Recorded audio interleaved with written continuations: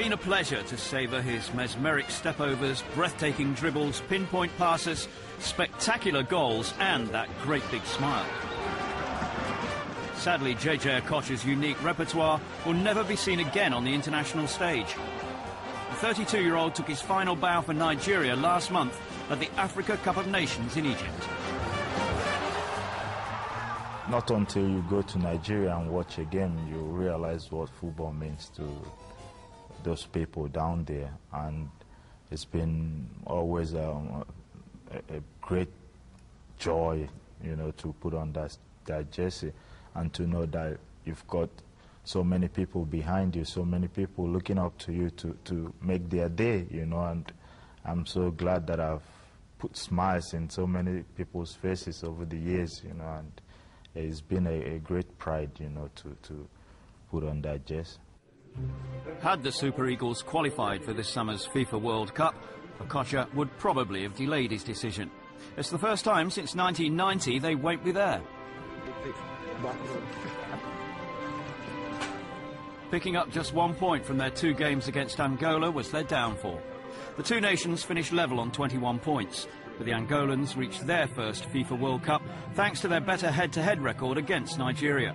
Assistant coach Daniel Amakachi. The blame goes all around. You know, you blame the country, you blame the management, you blame the players, you blame the technical crew and all that stuff. You know, it's all around one thing. You know, you cannot pick one figure and say this is this. We have a game that I think Nigeria went with probably only 14 players, and that's a shame, you know, for a national team to end up with 14 players away in a World Cup qualifying. You know, should have never happened, but it did happen, and that's where things started getting wrong. Their attempts to qualify for Germany were shrouded in controversy. Firstly, a dispute with FIFA and the Nigerian government over the undemocratic way in which the federation appoints its members almost resulted in an international ban for the squad. Also, few other countries have had such major problems persuading players to turn up. Many, including Okocha, have been lambasted after not showing for important matches. Current coach Augustin Eguavoen is all too familiar with the club versus country dispute. If teams are trying to hold back to their players, we can understand. But again, they should also understand that these players have only one country to play for.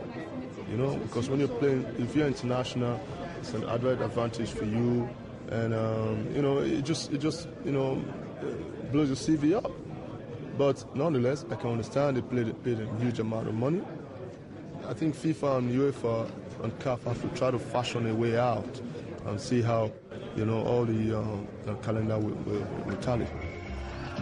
Eguavoen took over from Christian Chukwu towards the end of the qualifying campaign. Although attempts were later made to replace Eguavoen with Frenchman Philippe Troussier, he kept his job for the Africa Cup of Nations. With almost a full squad, only Middlesbrough's Igbeni Yakubu chose to stay away. Nigeria topped their group. They eventually reached the semi-final, where they went down 1-0 to the Ivory Coast.